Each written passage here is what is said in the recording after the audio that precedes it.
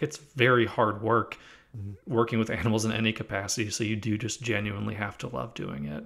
Hello, reptile entrepreneurs. Welcome back to another episode. And today we are going to go and play on the artistic side. And we are talking to Zach Herr, who is a highly talented photographer and has combined photography and a love for reptiles. Zach, welcome to the podcast.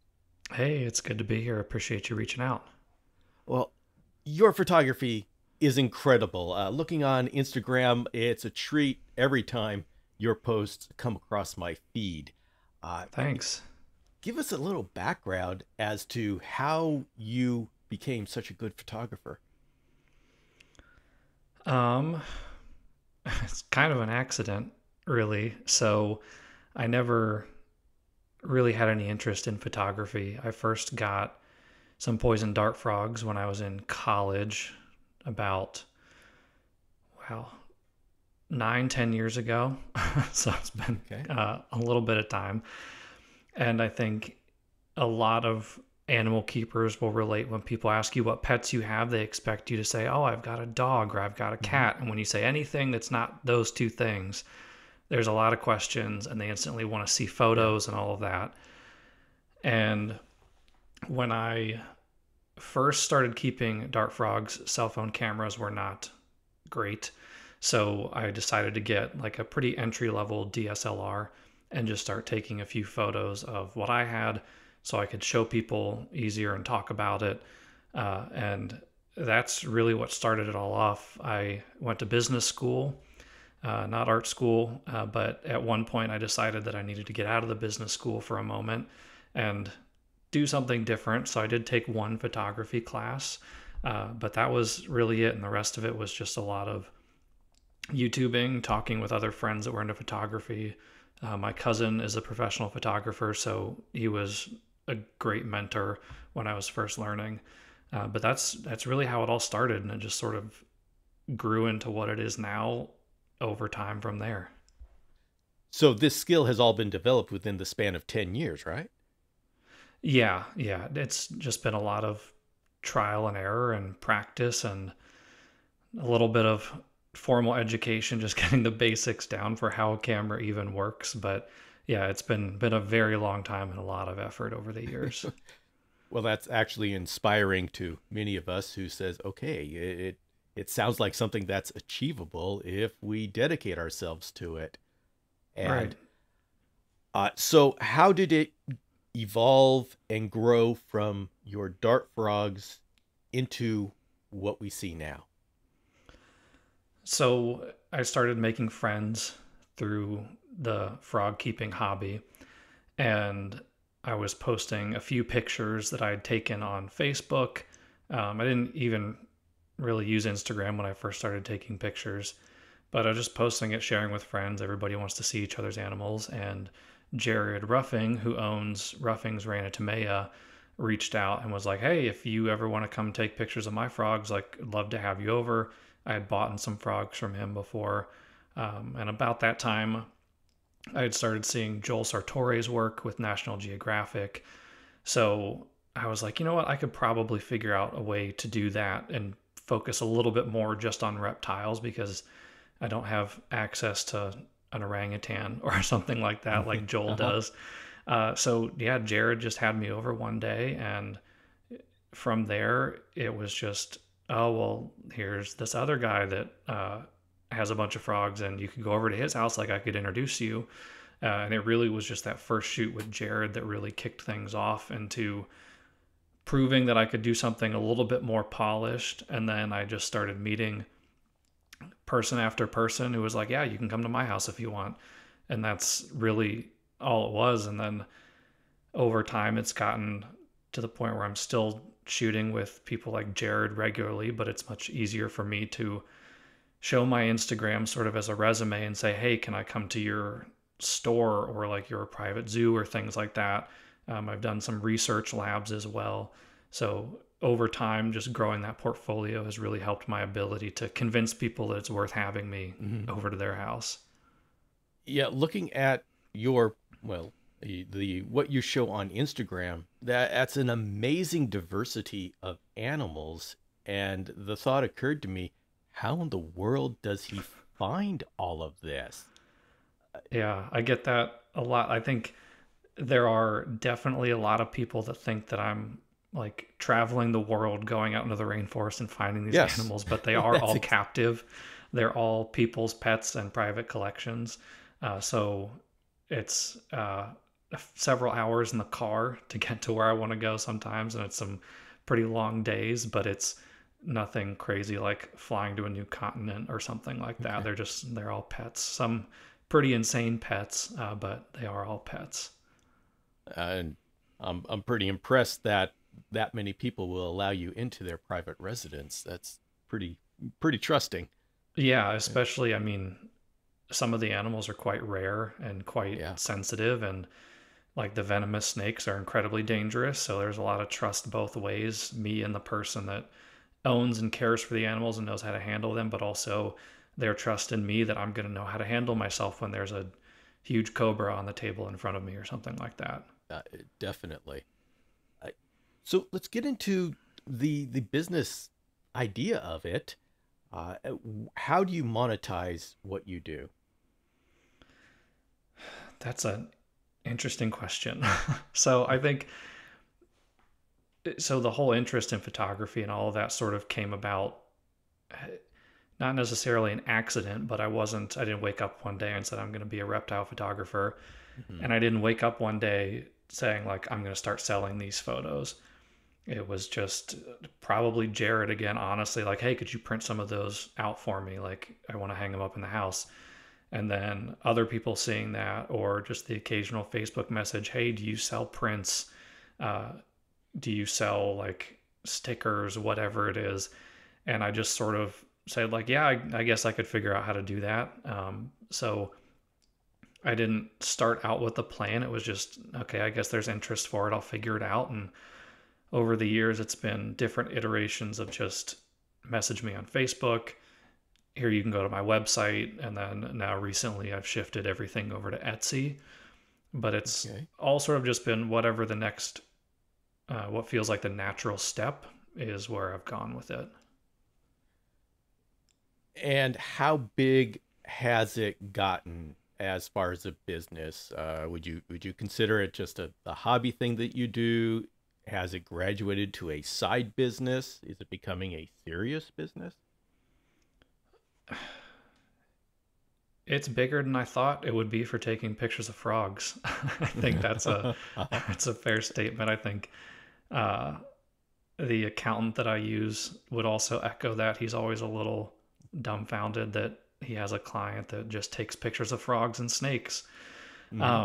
It's definitely a side business. It's not my full time career. I work in marketing, so I have a full time day job and all of that. And this is just really a robust passion project, but I do treat it like a business. Like you have to understand what your costs are in the equipment, the materials, what you need to track for tax purposes, what you can write off as an expense, um, inventory, keeping track of Etsy fees, which are a huge topic of discussion right now. Hmm.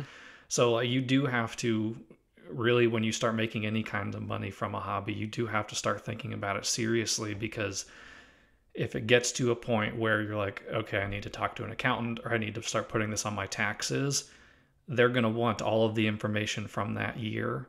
So as soon as you start feeling like, okay, this is enough money that like somebody's going to notice, somebody being the Hmm. Hmm. government, you got to start Yeah. tracking that stuff. Even if you feel like it's still a small business, just having records of everything and being smart about it as early as you catch that feeling is really important. Do you see the appreciation for reptile art photography growing? Yeah, I mean it's completely different than when I first really started getting into it. I think when I first started, like the Reptile Report was still doing their like photographer of the year type competitions and stuff like Hmm. that. And the only people that were really doing serious studio work that I can recall at the time, Tyler Sladen was one, doing a lot of studio work. Welsh Morphology was another big one. And then I forget how to pronounce his name, but he's the Reptiles for All guy on Facebook.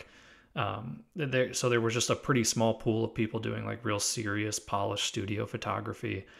And now it's a very saturated market. And that's not a good or a bad thing. It's just the reality of it. I think as technology has become more accessible and cameras have gotten better and cheaper, it's much Mm-hmm. easier to get into it. And while there's like innate talent in taking photos, it's very easy to go get a camera and start taking studio photos. You just need Okay. a Yeah. camera, some lights, and some black or white background. Well, say that there's somebody who has a passion for photography and is thinking about creating a business around photography in the reptile community. Mm-hmm. What kind of things would you say to them to get them started? First, I would check in with yourself and make sure that it's a genuine interest and not just something that you see an opportunity in.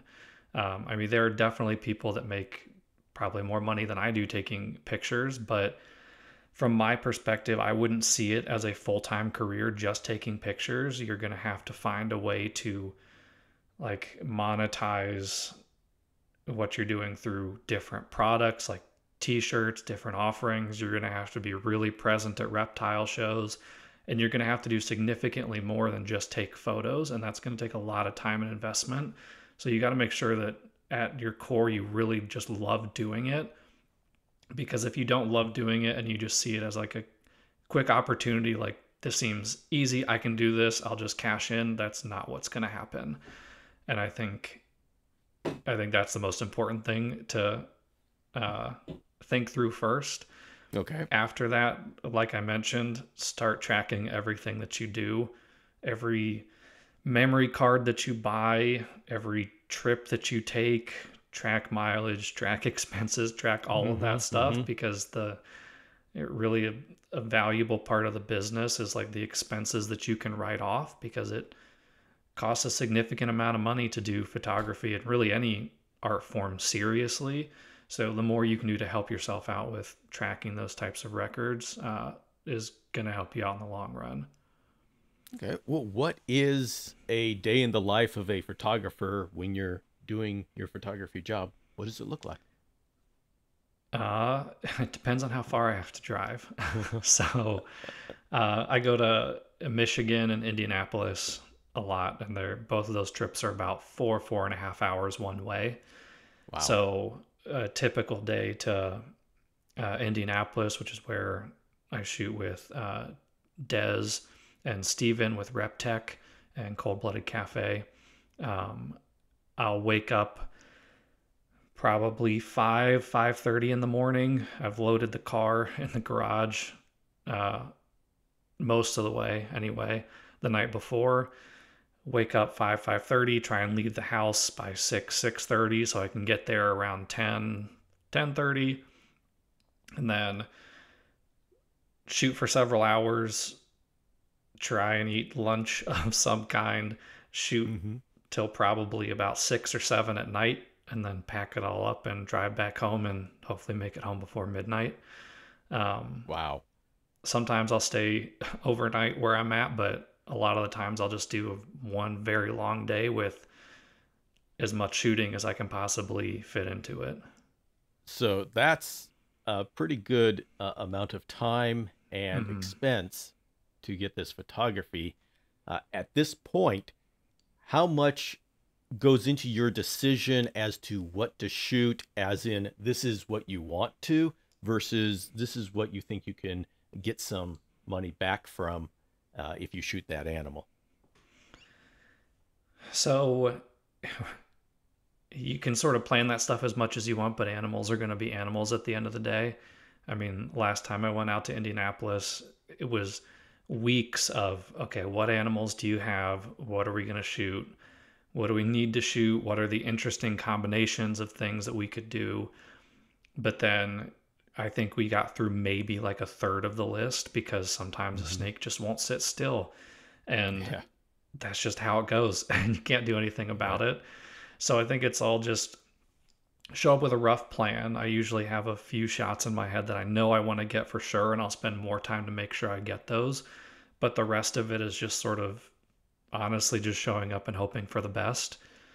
I think usually when I shoot, unless it's like a specific contracted thing where like I need a photo of this for my website, my general approach is like, hey, I'm just going to show up and I'm going to do my thing, and whatever we get from that is what we get.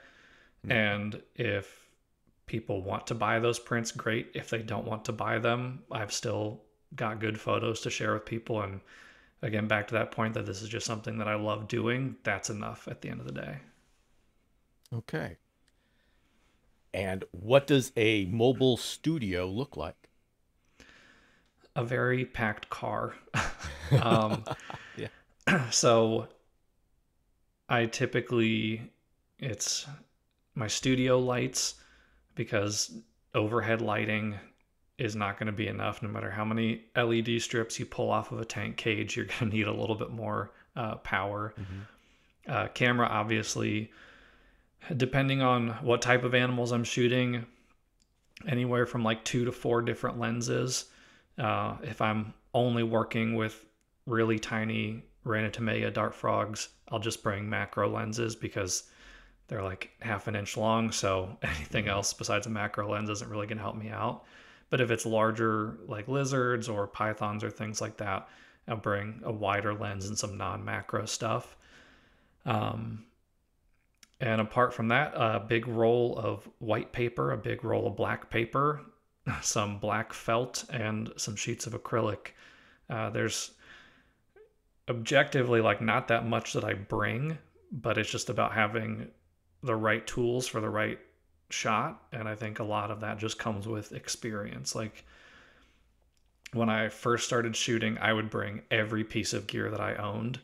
because I wasn't necessarily sure what I was going to need or why I was going to need it. But after years of doing it, I kind of know when I leave the house what I can leave at home and not stress about, and the things that I for sure have to bring. How do you get your subjects to stay still enough for a photograph? Patience, a lot of patience. I mean, Uh, I think it depends. Like frogs are a little bit more posable because I can touch them and not die. Venomous yeah. snakes are going to kind of do what they want to do, and you can sort of try and position them with a snake hook and do what you can to get them in the pose that you want, but you're kind of at their mercy for what they want to do. And then even some like smaller geckos, like how bad do I want the shot versus how many times do I want to get bit by this gecko? And you just got to weigh things out. And then also, like, you got to take into account the animal's safety. So I think baseline doing animal photography does stress the animal a little bit. And you have to be aware of that because you're putting them in an unfamiliar situation. So you have to be quick with it. So there are a lot of times where after a few minutes, if I can tell that the animal's not calming down and it's just not going to happen, I'll just call it and say like, it's just not working today. We'll try something Mm. else. But usually I can get a good shot or two within 2 to 3 minutes, and then it's right back to their enclosure. Generally, it's tough for artists to make a living. Hmm. Uh, what are the challenges that you've run into being an artist in the reptile community? I think one, I consider myself very lucky that I don't do this full time because it would be Mm. extremely hard to make a living off of it. I think the biggest challenge is if you're not involved in the community initially from an animal perspective, you're going to have a really hard time knowing how to reach your audience with your artwork because you can draw a snake better than anybody else, but if you don't know anything about the animals and you can't have a conversation with the people that you're trying to sell the photo or painting or whatever to, it's probably not going to work because I think even on the animal side, like there are a lot of people that buy animals just because of who bred that animal or who Hmm. raised it or like the people involved in it. And I think that's just as true for the artist. So it's not going to be enough to just be a good artist. You have to be involved with the community. You have to talk to people and you have to really understand what it is that you're working with. I've seen a few artists that like are objectively very good artists and they can do really good work, but they just don't understand that you can't draw that snake with this scale over here because then it becomes a totally different species and it just doesn't look right. So there are just a lot of like fine details and things you have to understand that go well beyond just your artistic talent. And how much of your time that's allocated towards photography is actually spent marketing and on social media? Way more than actually taking pictures. I think Mm-hmm. I would bet that a lot of artists would relate to it. Like actually creating art is what you do the least. The majority of the time is trying to convince people that your art is good, posting it on Instagram, thinking of hashtags and captions, who you want to collaborate with next, fulfilling print orders, making sure that the first time you do a run of prints, the quality is where you expected it to be, and getting into all of your like monitor calibration and all of those fine details. I think that far surpasses actually doing artwork. I mean, Mm-hmm. I described like a typical day earlier, and that's a 12 plus hour day. And I haven't even like really seen the photos that I've taken yet. Like I look at them quickly on the back of the camera, but I'm not actually going through what I've got until usually the next day. So it's an entire day or two before you're even actually at the process of, okay, what art did I actually make and what am I going to do with it? So I Mm-hmm. think that's something that a lot of people might not understand. And if they do, I think any artist appreciates that they understand that. Well, what keeps you going? You've done this for a while, and these photo shoots are grueling, and so something inspires you and keeps you going. What is that? It's really just the animals. Like Okay. I think frogs will always be my favorite, and I get just as excited when I see a frog now as I did 10 years ago. And Mm-hmm. it's funny, like I've realized a few times when I've been at Jared's house recently, like I photographed a frog this past year that was one of the very first frogs I ever photographed at his house because I was like, I swear I've seen this same pattern in one of my photos before, and sure enough, same frog nearly a decade apart. And Wow. so it's just Uh, that interest that I think, I mean, keeping animals being involved in that hobby is fun, but like nobody's going to tell you that it's like sunshine and rainbows all the time and it's just like the greatest thing ever. Like it's very hard work mhm. working with animals in any capacity, so you do just genuinely have to love doing it. And I think if you don't have that, it'll fizzle out pretty quickly. Let's say we have an amateur photographer who is excited about photographing reptiles and would like to try to make a go of it Mm-hmm. as a business. What kind of things should they watch out for? What are some of the pitfalls, roadblocks, and the things that would have been nice to know about beforehand? I think you've really got to sit down and look at the cost and effort it takes to make a piece of artwork. So I think if you look at photos, but I mean, painting is another good example of this. It might cost whatever $4 or $5 to actually get the print made. But if you're not thinking of all of the time it took you and the money you spent to be able to print that photo, Hmm. that's where you're going to find yourself in trouble pretty quickly.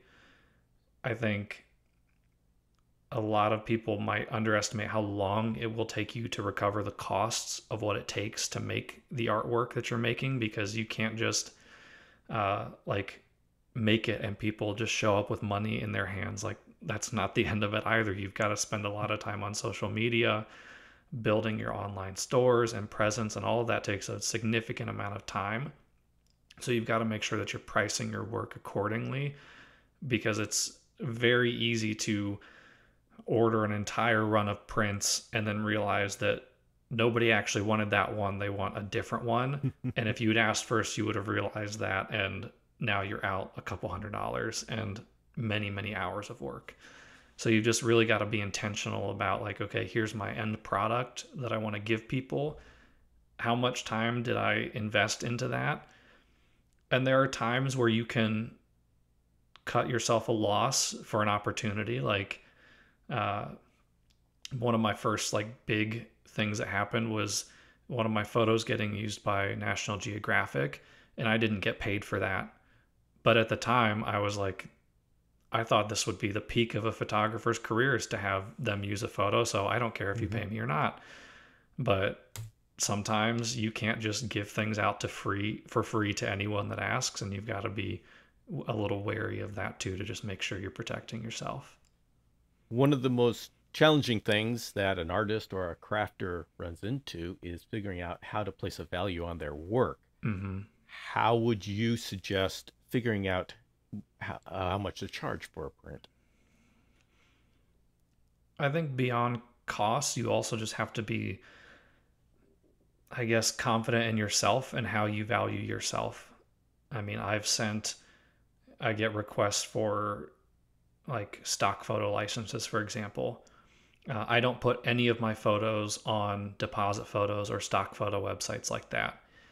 I think there's nothing inherently wrong with it, but it's just not the right business choice for me because you just get a couple pennies, maybe $1 if you're lucky when someone uses your photo. And I personally value my work more than that. So I choose not to do that. And I'll have people request for stock photo type usage, and I will tell them the price that I charge. And they'll say, well, I can get a stock photo cheaper. And I tell them, like, Mm-hmm. that's fine. But like, this is my work and this is what I charge and value for it. And you have to be comfortable standing your ground, whether that's $20 or $200, because there's always someone who would have been willing to pay more, but there are more people willing to pay less. And you Mm-hmm. just have to figure out where you're comfortable and you have to stick with that. And what are the options for making revenue off of photography? So you can charge for the shoot itself. So someone can pay you to come out to do it. I typically don't do that. I prefer like the, and some of this just honestly comes with the freedom that this is not my full time career and I can Mm-hmm. make these decisions. But I prefer not to charge up front unless it's a very specific thing that the person wants for like I need this photo for my website or for this product. That's a little bit different. But for a general shoot, this is something that I love doing and I want to do, and I will invest my own time and take a risk on myself in doing that in order to make up that money through print sales on the back end. So you can make it up front, you can do it afterwards with product, and then once you get into the product side of things, there's endless options. So I've done t-shirts, stickers, enamel pins with some other like Adeline Robinson, who's a great artist, painter, I guess roughly you could call her, but her work is incredible. So I said, hey, can we take some of my photos, use your drawing skill that I don't have, and make some pins? So we've done that. Let's see. Stock photo licenses, again, like album art, museum, stock photo displays, uh, things for zoos, things like that. So there are a lot of different ways that you can package your product. And it's all about just thinking of those ways that people use it. Like if you go to a reptile show, all of those people that have big, beautiful banners with photos on them, 99% of the time, they didn't take those photos unless they are the artist. They got them from somewhere. So, how do you find out where they're getting those photos? How do you put your work there? How do you get in front of people that own businesses and might know other people that own businesses that would want to sell your photos in their store, sort of like a retail setting? There's really a limitless possibility for how you can rework a single piece of content into a different like tangible product. And how do those stock websites work? It's very much like a passive income approach. You just upload your photo to the site. Usually in a couple different levels of resolution, or the site will scale it for you. Like you just upload the maximum size you have Mm. and they'll cut it down to smaller ones. And then some of them let you set price tiers, some of them don't. But you sort of just upload your content and you get an email if you sell a photo. But usually, like, you'll see on deposit photos, for example, like the license for a full size image might cost the end customer a couple $100. You're going to make a very, very small fraction of that. Mm. Uh, I think Adobe stock photos pays the least. I've got a friend that sells on that, and I think he would be thrilled if he made 25 cents off of an image sale. Mhm. So that's sort of, again, why I tend to not go the stock photo route, just because the income is so hit or miss. But I think the other thing that's important to consider, really, when you're making any product, is how is that going to be used? If someone buys a stock photo with me from out with like without talking to me, the next thing I know, one of Mhm. my photos could be on like a PETA banner Yeah. protesting Yeah. keeping animals, which is clearly not what I'm about. So you have to also take that into consideration. Like, where is this going to end up? Can I control that? And if not, am I comfortable with that risk? So how does it work with a program like Canva where anybody can go on and they're making banners and such, and they just pull up Mm-hmm. photos from the stock, a huge a collection of photos. How does the artist get credited for that? You don't. So Oh, usually with a stock photo license, you're like waiving all right to credit. So like the person doesn't have to say like, this is a stock photo for my show banner and Zach took it. They can just use the photo without credit. So that's another thing where, and it's very difficult with the internet because it's, I mean, I can go to Google and pull any image of a snake right now and just take it into Photoshop, do whatever I want. It's very difficult to maintain ownership and credit of that work. So I think that's really, I keep coming back to stock photos, but that's another reason why I don't do it, is because I value my work and I want people to know that I'm the one that did it. And that's important to me. okay. And you give up a lot of that control when you license your photos out to other people. Um, by doing my own license agreements for the photos that I sell, I can specify how you can use that product, in what format, how many times you can use it. So for album artwork, for example, it's a different price and different type of agreement if it's digital only versus print albums. Do you also want to put it on your t-shirts? Because I think Hmm. a lot of people take for granted, like they'll buy a t-shirt with the album artwork on it because they love the album artwork. The artist charges a separate fee for that. Like any different format that you use it, whether it's a t-shirt or you're going to put it on a billboard to promote it, or you want to run it in magazine ads, like all of those things are different opportunities that you can monetize your work that you quickly lose control over by just handing over the licensing part to a stock photo company. Okay. Now, how do you protect your work once it's on the internet? uh, you can and you can't. So, uh, the first thing that comes to mind, I did an isopod poster where I photographed, I had like 100 and some isopods. I'm never doing that again. That was incredibly tedious and took so much time. Yeah. But you can go on like wish.com right now and you can buy a like 10-foot living room rug that allegedly has that poster on it. Now, I know that I've never publicly posted a watermark free version of that photo. So what you're going to Mhm. get is not what you think you're going to see like in that photo, and there's like staged living room. But you can't stop people from doing it. There are generally ways to like report stolen content and do things like that. Mixed success. Wish.com specifically doesn't care. I think Facebook and Mhm. Instagram also barely care. And I think with just the overall nature of the internet, if you're an artist and you put your work out there, you have to be comfortable with it being reposted without credit.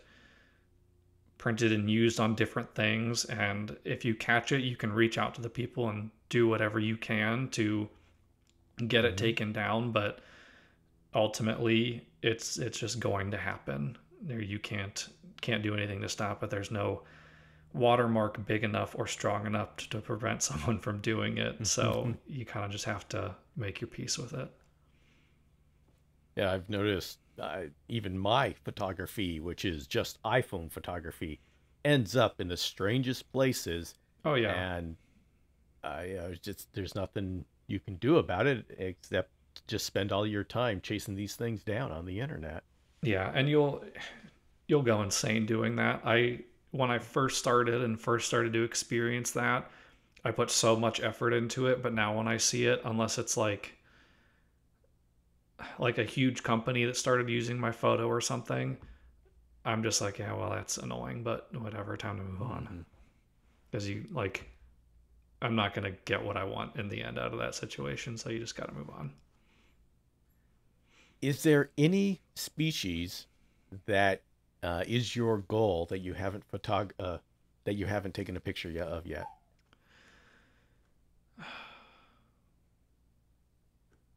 Yes. I think the list is always changing, and I think another I guess this is another point to your earlier question about like things you need to know getting into it is where the animals you're working with come from. So, Borneo earless monitors would be pretty high on my list for things that I want to photograph. Finding a captive specimen that was legally imported and is not like an illegal animal is going to be next to impossible. So, I put a fair amount of time and effort into knowing like what am I about to photograph? Is that okay? How does that reflect on me as an artist? And some things you just have to pass on because of the statement that that inherently makes, where I'm saying, like, this is okay because I work with the animals, you should too. So I think that's always something that comes up where there's always some new and cool animal, but whether or not you can ethically get in front of it is a different decision point. Um, I'd put I forget the species name, but there's the spider tail viper. I think everyone's seen videos of where it's like hidden on the granite rock and its tail moving looks like a little spider crawling. That's probably top of the list. And then Galapagos tortoises would probably be the other to round out that top three. Where do you plan on taking this photography business or hobby?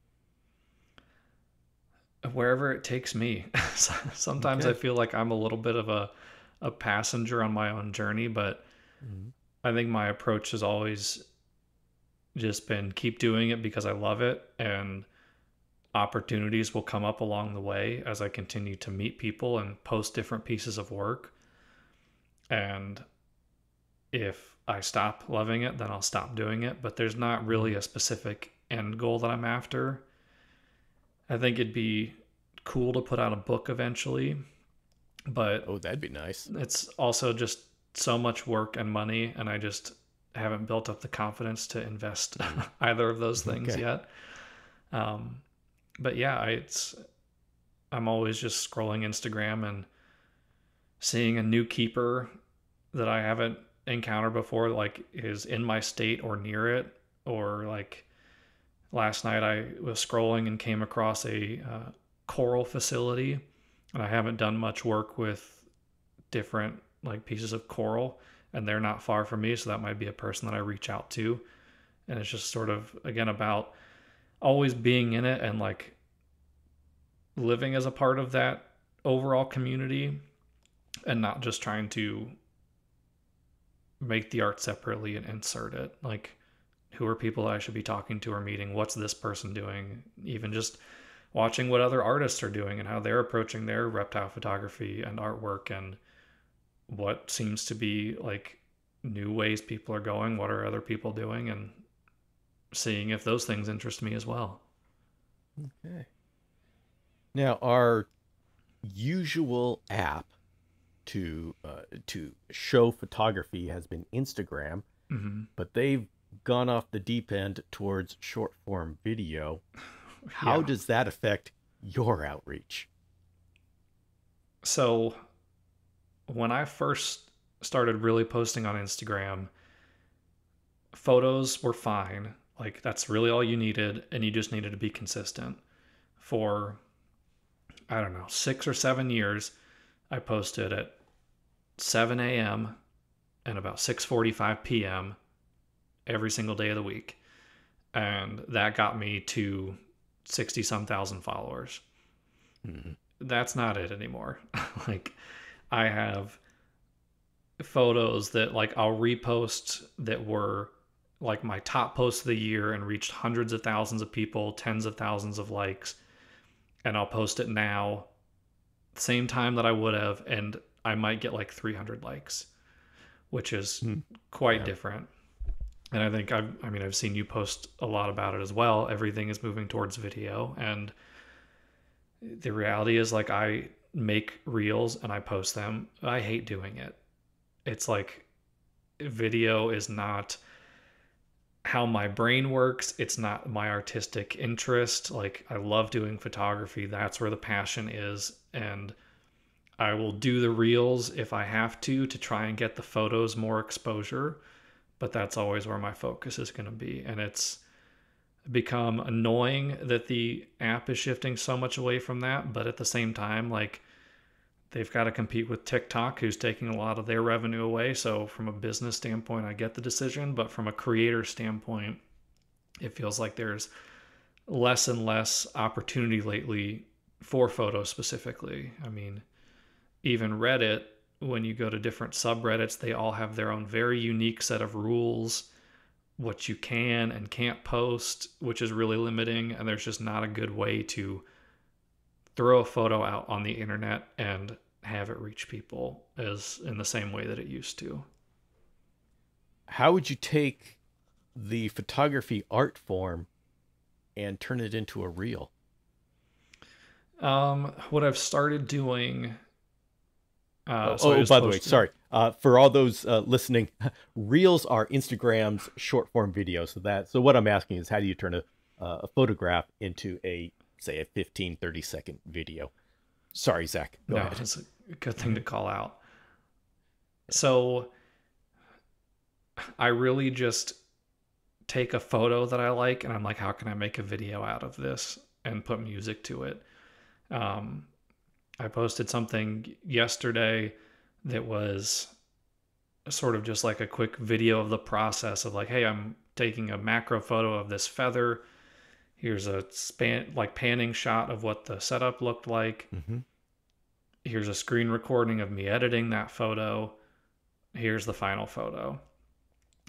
Some other things that have worked pretty well just with the resolution of the camera that I shoot with.